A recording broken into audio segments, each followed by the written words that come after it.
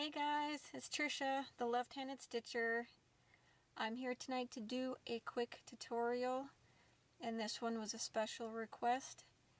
It is for a sleeve that you can use to store your scroll bars. It's for both when you have a project on it rolled up for storage, or if just empty bars as well.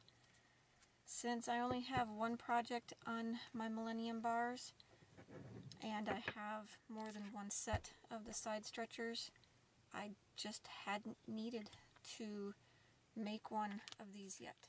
So when I got the request, I sat down and I designed one. I sewed up my first prototype this morning and it worked really well, so I am here to do another one and show you as a tutorial. So the one that I made is this little, well, not so little. This is for my 28-inch bars. I saved the shorter bars to do as a tutorial, so it'll go a little quicker for you. But it's basically just a sleeve, long enough for the bars with a little extra on top for a drawstring added to the top, and a little doggle cord cinch to cinch it closed. And I added a handle to it as well because I like to hang these up when I'm not using them. That way they take a little bit less storage space. So the handle is actually sewn to one side on the inside, and I'll show you how to do that. But if you don't plan on hanging this anywhere, you can easily just omit the handle. It'll be the same design, just no handle. Alright, so the first thing I'm going to do real quick is to show you how I measured to cut the fabric. Alright, so I have a little diagram here. Let's see if I can do this way. It's backwards for me, but you guys will be able to read it. Alright, so the panel, I determined I need to cut 2 panels of fabric that are 5 inches across, and for my 24-inch bars I added 1.5 inches for the bottom width and 3 inches to accommodate the drawstring channel, and a little bit of extra because it's better to have just a little bit more extra than be just a little bit short on this. So this is the length of the panels that I cut. So let me show you how I came up with these measurements. Alright, so what I did is I took the bars and I measured around, and I added, I added some extra just so it's got a nice ease to it, so you don't have the problem that I dealt with when I made the tote for the assembled frame.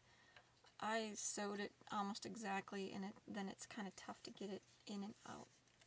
So I just added some extra for ease and for seam allowances and all that. And I'll show you another reason in a little bit of why I added a little bit of extra to that measurement to go around. Now the 1.5 inches for the bottom is because this measures 1.5 inches right here.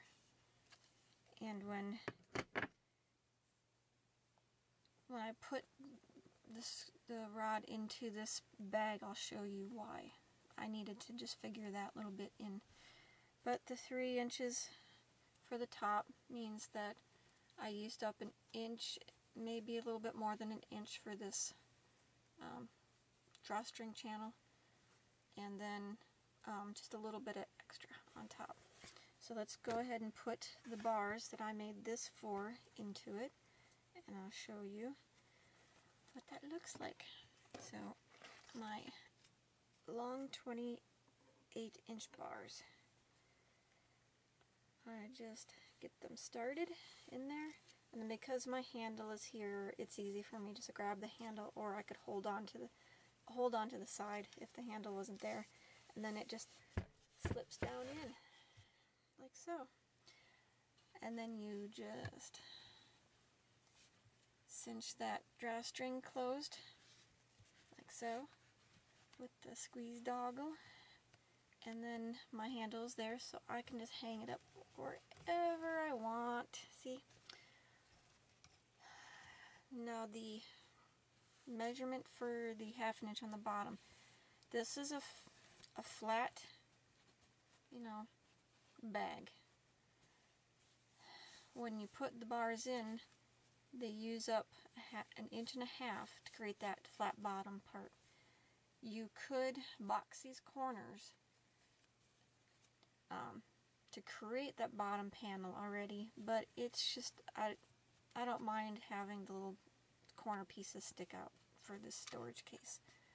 If I was doing a tote, I might box the corners, and if you're interested in how to box these corners, there are plenty of tutorials on YouTube to show you. You can do it internal, or you can do it external, where you just turn it up however to create that bottom panel like so, and tack it right there.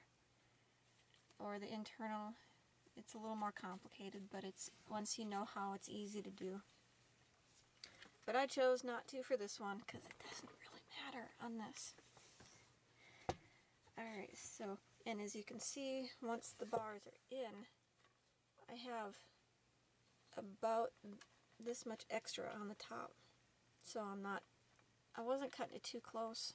I hate trying to sew a project and I measure too close to it, and then it's too snug, you know. So as you can see, this has some play, so I like it. I'm very happy with this design, and it was very easy for me to do. Before I go and show you how I did this, I am going to switch views on the camera and show you a few things about the bars. Now, caveat to this is, if you have the bar parks for your Millennium frames, those work really well, and what I'm about to show you probably won't make any, you won't need to know, I guess. But if you're like me and you try to get the bar parks and they were out of stock forever and a day, and you just gave up, and you figured out other ways of keeping your bars together, I'm going to show you information about what I figured out. Alright, so I'm going to switch views, and we'll do that now. Alright, the first tip I'm going to show you is to keep these rods from sliding out every time you turn around. If you don't have a project loaded onto these, is just throw a little piece of painter's tape on the end, and that does the trick to keep them in there. And then we're just going to move on to how do you keep the bars together. Most of you will be able to just use a rubber band, wrap it around, and be done with it. But I cannot do that. I live in the desert. Rubber bands don't last long here. Within a few months, they'll get brittle and they'll break. So for long-term or even medium-term storage for us, rubber bands are useless. So I had to come up with some other ideas to keep the bars together, both when you don't have a project loaded on and when you do. So first thing I tried is just using string. Temporary is a slip knot. You can just pull this and it will come undone, but it's hard to get it, you know, real snug. And then the other option is just do a knot. This is long-term storage. And a good idea because you can just snip that when you're ready to start on your project again. But I didn't like using the string, so I came up with another idea. Just a piece of elastic with one of these little squeeze doggles fed through the holes and then fed through the doggle and cinched down.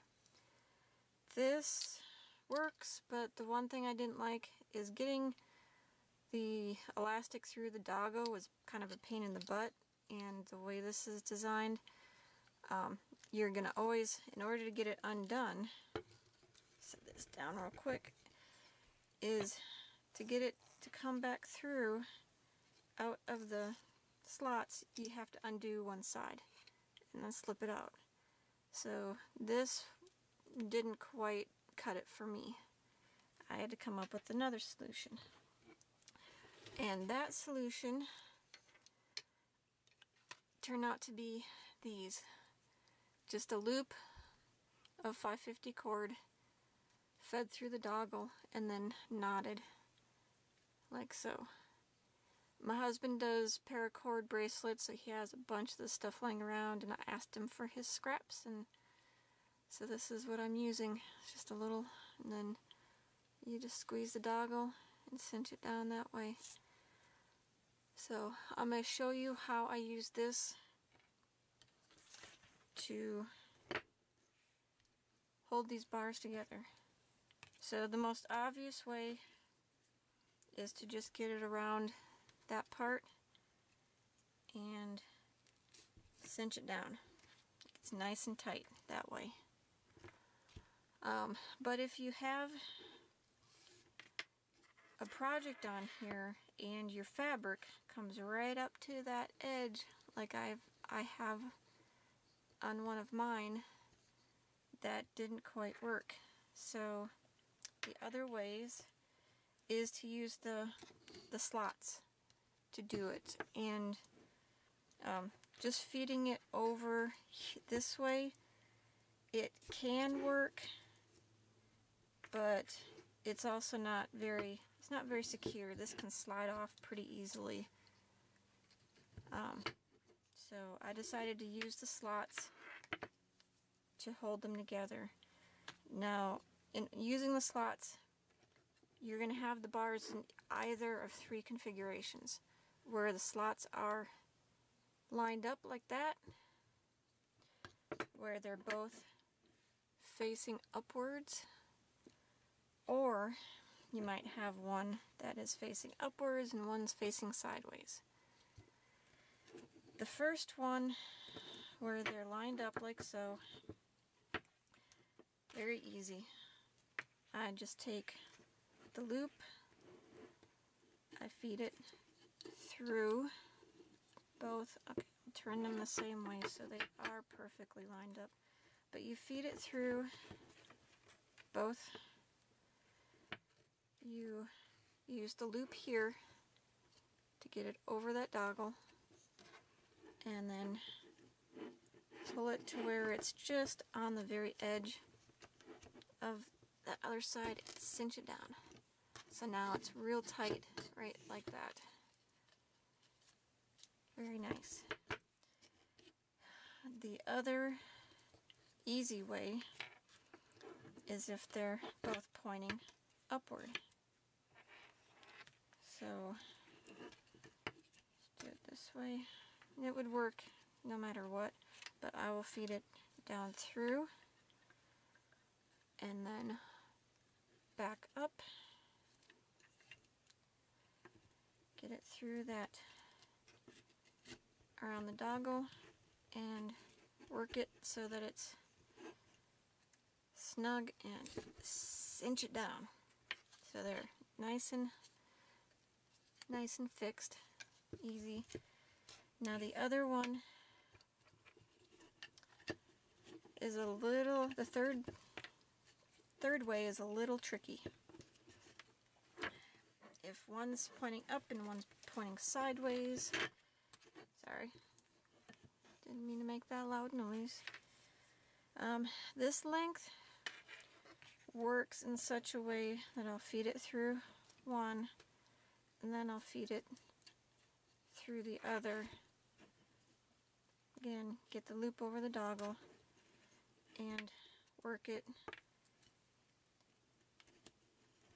so that the loop is close to that one corner. Snug it down and then with the doggle get it fixed. As you can see, if your bars are not loaded with a project, they'll just do that. But I'm trying to show you what it would be like if your bars were loaded with a project and they were in opposite configurations. So what we'll do is I will grab my longer length of loop and doggle and show you this way. So I go down through and I go through this way. Now if you were to just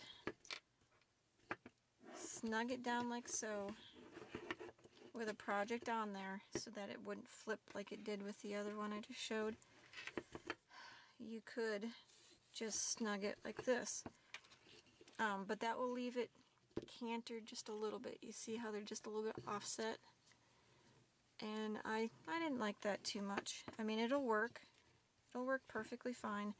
But being OCD the way I am, I decided to try to figure one other way. So I get it like so, where it is snugged down and these are sitting even. And then I bring this loop back around. I feed the doggle underneath that one, get them even, and then I snug it. So now they're even and snug. A little bit more complicated, but very doable. So that's how I intend to keep my bars together when I want to store them either empty or with a project loaded. Alright, so I hope that was helpful to some of you folks. And now we're going to get to how I made the storage sleeve. So here is my 2 panels of fabric cut to 5 inches wide and 28.5 inches long, and this is for the 24-inch bars. I've already joined the 2 panels together along one of the long edges using my serger. I love my serger, so I like to use it all the time. If you don't have one and you don't want to get one by now, you can easily do a straight stitch with your sewing machine. And it's your choice if you want to finish this seam allowance or not. If you don't, when you put your bars in and out, take them in and take them back out, or put them in, take them back out, you're probably going to get little pieces of this fabric as it frays. But you could finish it by doing a straight stitch and then doing a zigzag across it. Whatever you choose to do, but like I said, I love my serger, so that's what I use for stuff like this. The middle seam serged, and then I ironed the seam allowance to one side so it'll lay flat. Then I took this back to the serger and I serged all the way around the perimeter. And the reason I did that is so that when I go to sew this other side and the bottom together, I'll be using my sewing machine and a straight stitch, and I will explain why I'm doing that instead of just serging this. But once I use the straight stitch, these edges will already be finished. So that's why I did it that way. Now what I need to do is just pick an end of my fabric, make sure I'm in frame, and we're going to create the channel for the drawstring. So I'm just going to turn over the edge a little bit. I don't have to be exact since I gave myself a good amount of excess wiggle room at the top. So I just need to iron that down. And then I'm going to turn it again a little wider to create the channel. If you choose not to add a handle, this only needs to be as wide as whatever cord you're putting through it to make it easy to, you know, feed through and move around, whatever. But because I'm adding a handle, I want this to be just a little bit wider to give myself space to attach the handle on there. So that looks to be about right. So I'm going to iron that down nicely. Alright, so let it cool just a bit. The handle, let me show you, put it over here, is just a basic handle sewn from one of the scraps from when I cut the strips to make this. This is a very basic design. There's plenty of tutorials on YouTube, but I will, at the end of this, I will do a quick little rundown of how I made this to make it easy for you guys. You don't have to go searching for a tutorial for that. But I've already made it, and now that I have my turns ironed, let me go grab a board to put underneath of this and my pins, and I'll show you how I add the handle. Alright, so I have a little cutting board that I can use on the ironing board. That way I don't catch my pins on the ironing board cover. So to add the handle, what I need to do is I need to grab it, turn it around so it's face up, and bring this panel that is going to create the channel out, but not the little turn that you started at the beginning. So we're going to do that like so, and then I'm going to add my handle here with a couple of pins. What I do is I take one end, and you want the handle facing in at this point, because when you sew your channel it's going to flip out. So you're going to face it in. I put the end of the handle almost flush with this edge right here, and about 1/4 of an inch away from the seam in the middle. And then I make sure it's kind of straight. Doesn't have to be perfect. I mean, this is just for my personal use, so perfection not absolutely necessary. So I put a pin right there to hold it in place. I didn't put a pin down here because I want to sew right here, and it's just a lot easier to do it this way. Now the handle, what you're going to do is you're going to fold it over like so, and then fold it back under. That way it's not twisted, it's got a nice curve to it. And this one I'm going to place it almost flush, but about 1/2 an inch away from this edge, because I'm going to sew this at about 1/4 of an inch seam when I close up this sleeve, and that will leave me with about 1/4 of an inch gap, which will be even with this side. Again, no need to be absolutely perfect if this is for your own personal use, unless you are way more OCD than I am. So I'm going to put a pin right there to hold it in place. Now I'm going to take it to the sewing machine, and I'm going to sew a box and then an X through the box. That's your most standard way of adding a handle like this to a project. And my goal, the ridge that's right here that I iron in to show where my channel is going to go, I want to stay on this side of it. If I cross over it, it's gonna be a bear to turn that channel in and sew it in place. So let's go to the sewing machine. Alright, so we're at the sewing machine to sew the handle onto the project, and I have a coordinating thread loaded into the machine, and as always I'm going to start with a little scrap of fabric.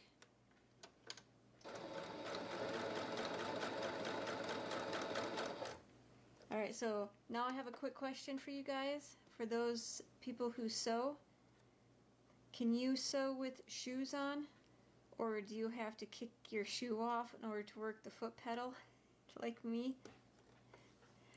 Alright, so the handle, like I said, I'm going to sew a box shape on it.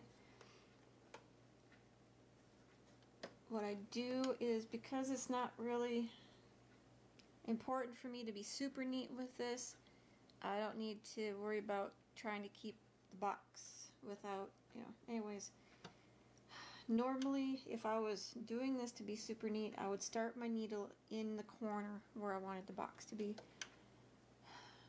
But since I don't need to do that, this is just for me, I get it about where I want to start my first line, and I just sew on, and I go up to just a little bit before that ridge line. Right? I put my needle down, turn my project 90 degrees, put your foot presser back down, and sew over to however big you want your box to be that way. Needle down, turn again. At this point, I'll trim off this little starting piece of fabric so it doesn't get in my way. Foot presser down, sew to where I want the next turn to be. Again, lift 90 degrees, put it back down, and sew across to where you started. Once you hit where you started, needle down, turn it so that you're sewing from corner to corner on this guy of this little box that you just created. So here I go, and I get it right into that corner of that box. And then what I'm going to do is I'm going to turn it so I go straight back across to the other corner, and then I'll sew the other side of the X across the box, like so. And when I get to that corner, if I was being super neat, I would backstitch a little bit to secure that thread, but since I'm not trying to be super neat, just functional at this point, I'll turn it and sew off. Alright, so let me clip that thread real quick, take the pin out, and I'll show you. It's now secure. Oops, am I in frame? Oh, there we go. It's secured to that flap right there, just like that little box with an X through it. And I'm gonna go do the other side off camera, and I will come back and show you the next step. Alright? Alright, so my handle's now sewn on, and I'm going to sew the straight stitch across to secure the channel in place. And the reason why you put the handle on before you do the channel, because if you were to do the handle after, you'd sew through the whole thing, and then you wouldn't be able to get through your cord through. So doing it before leaves the channel open. Alright, so now let me get a straight stitch across.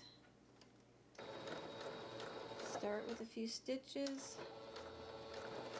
go back to secure your thread, and then continue across.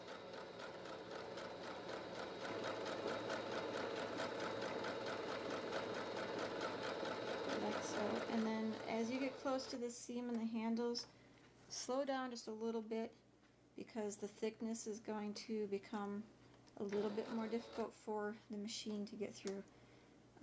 The original seam, not so much, but this handle, if you go too fast, the machine might not like it.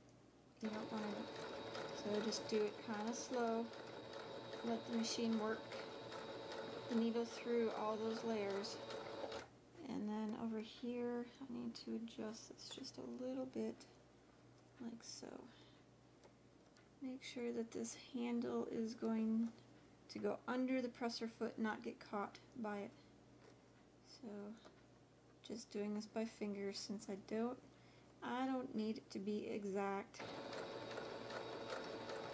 It just needs to be functional for me.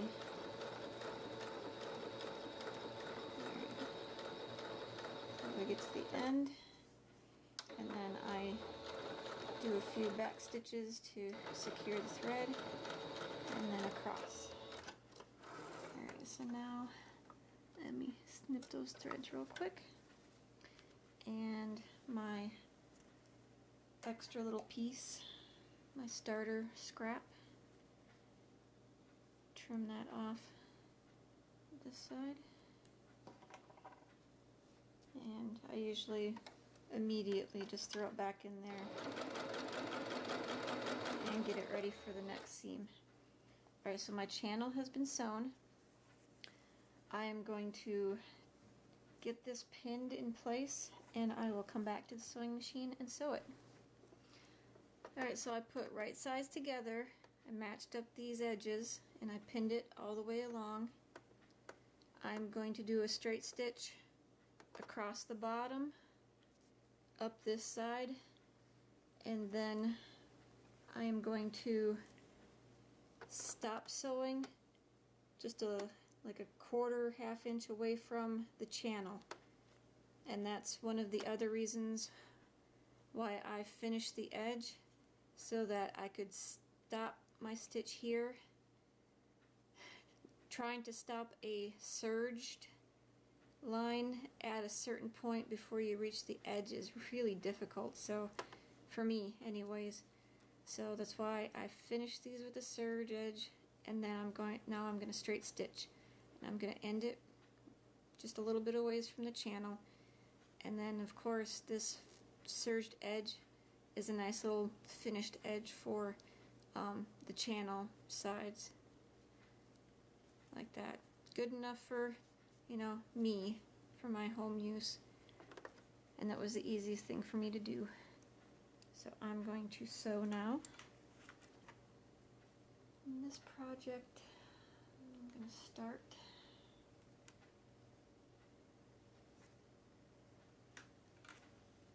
like so.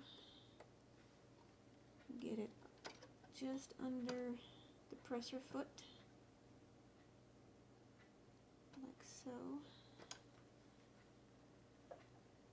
And I usually backstitch that first part, just make the thread really secure.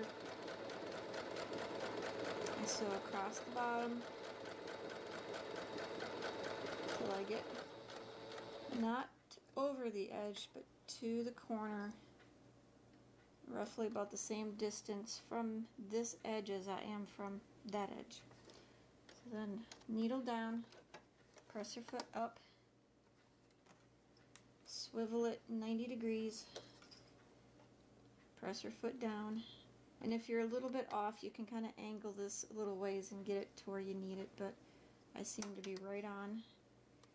And then I just start sewing up and remove my pins when I get to them.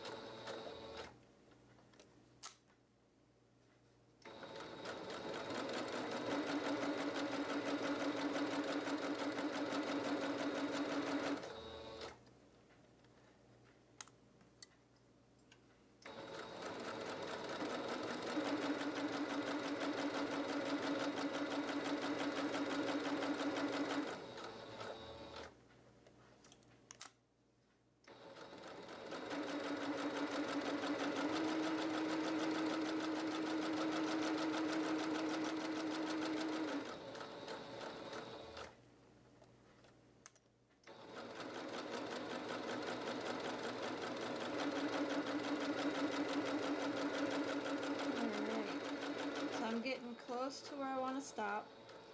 I get it close to, eyeball it, and then I do a back up and forward and back up again, because that's going to be a stress point. So you want to make sure it's nice and secure. And then what I can do is I can just needle down, press your foot up, press your foot down, and sew off. Alright. Clip that thread, take that last pin out, and it is finished sewing. Now all I have to do is turn this inside out, or right side out, and feed a cord through this channel. I'm going to add my little squeeze doggle to the end, and it'll be ready for me to put my 24-inch bars into. So I will be back when that is done.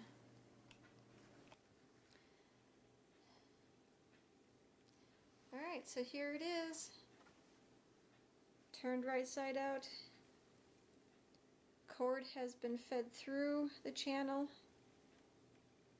fed through the squeeze doggle, and knots tied in the end to keep it from, you know, going back through the dongle. And as you can see, the handle doesn't interfere with the drawstring at all. That's why we did it in the sequence that we did. So now, one thing I want to mention before I move on is I haven't talked about it before, and I learned it during my quilting class, and I do it automatically, so that's why I haven't mentioned it. Whenever I sew a seam, whether it's with my sewing machine or my serger, before I do anything else, before I open it or I turn it inside out, right side out, whatever, I iron over that seam, and that causes the thread to flatten, and it locks it in even better to the fabric. So I did that before I turned this right side out. Now I will grab the bars and throw them into my new storage sleeve. And as you can see, like I said before, I've snugged them up with my little loops and doggles. And that's one reason why I added a little bit more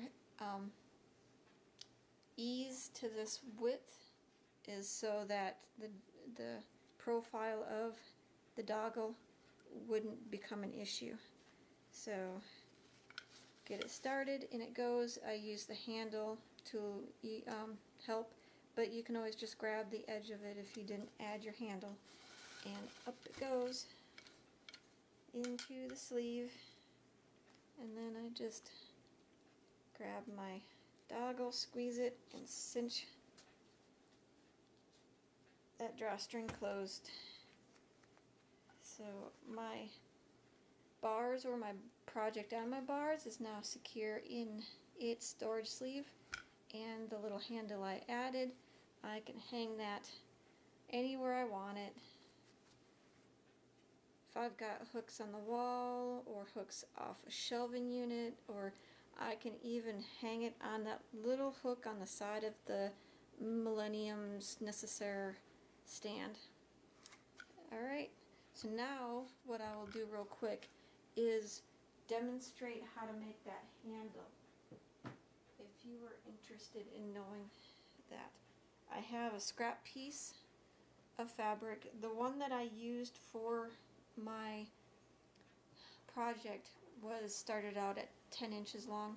This is a little bit longer, but it'll work for demonstration purposes.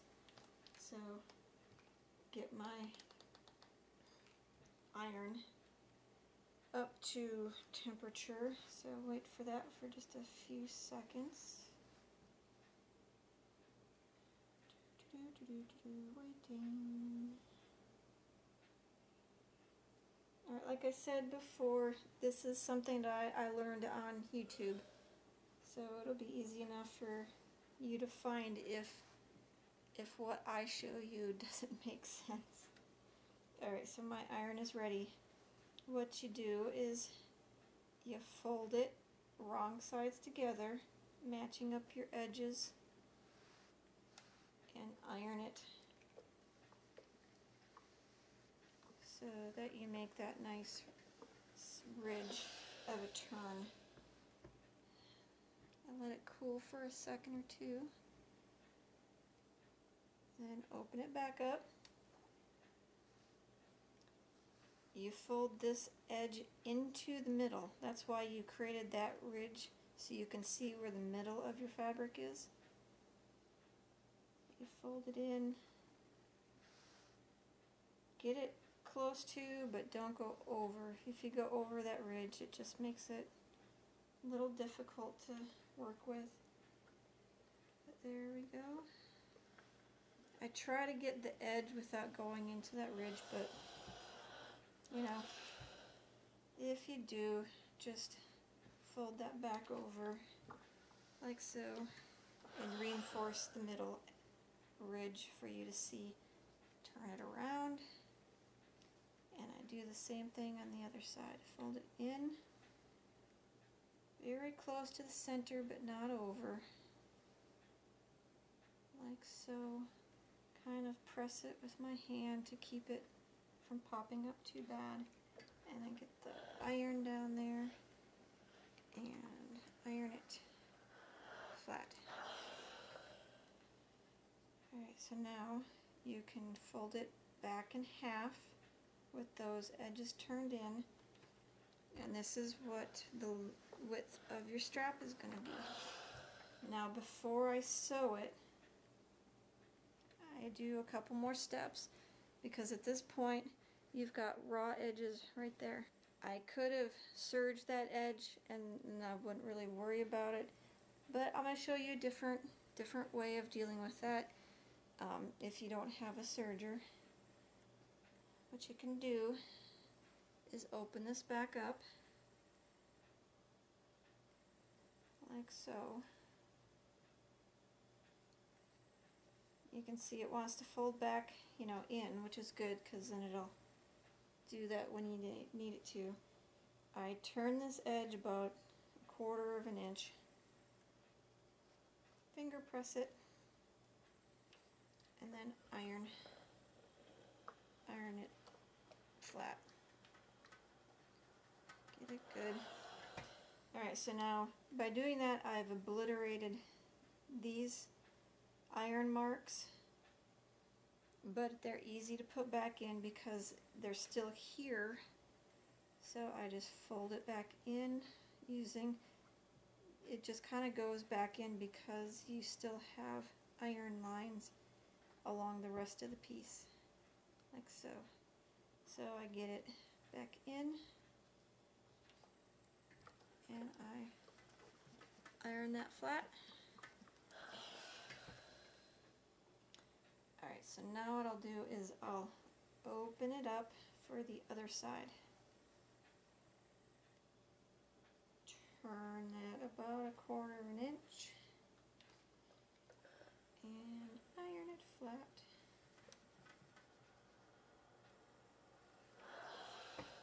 Alright, and then let it refold back to the center like so.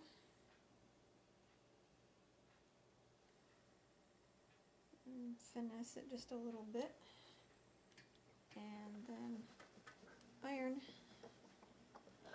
flat there, and then I fold this, getting those edges to match up.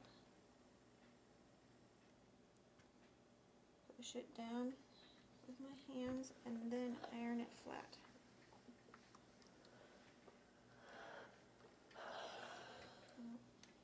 And if it goes a little wonky, you can adjust and re-iron, like so.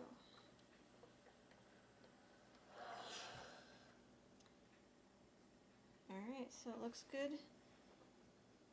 Now, I don't think I need to go to the sewing machine and show you how to do this, because basically it's just a straight stitch. What you'll do is you'll run a stitch along here, close the seam up here along this side, do the end, and turn again, and sew down this edge right here, which is just your folded part, but it makes it a nice square, looks real neat when you do it that way, strap. What I'll do real quick is I'll go and sew it up, and then I'll show it to you a little bit closer. Alright, so the strap is sewn. As you can see, I just did like a 1/4 of an inch seam all the way around, and it gives you a nice even symmetrical looking strap. Real easy to make. If I was trying to do a professional job, I would have started my needle in a corner in 1/4 of an inch and ended it there, but because I was just doing this for myself, yep, there you can see, I sewed on from one edge, I went around and I sewed off the other edge. But then again, this ends up on the inside of your project bag, so it doesn't really matter to me at this point. So that's how I made the strap. Alright, so before I go to my closing remarks, I just want to do a couple more comments about this. See how easily it comes off your bars? Like I said before, if you don't need the handle for hanging, or you just don't want it, you can omit that. If you don't want to do a drawstring closure, you could make this even easier. Instead of doing the channel, you could just do a nice hem turn, or even just a serged edge on this. And instead of needing to leave these edges open like that, you could sew right up to there, and then this opening right here, you could put Velcro along there to close that up, to keep dirt and dust out, and pets. So this could be simplified even more, but this is the design that I decided was going to work best for me. Alright, so I will see you back at my desk to do my closing remarks. Alright, so that is how I made my storage sleeve for my Millennium bars. Yeah, I can speak English. Yes, my Millennium bars now have storage sleeves, and I hope that was helpful to you guys. If you have any questions, as always, just let me know, and I will be happy to answer them. So you guys have a great stitchy evening, day, week, whatever, till I see you again. Bye.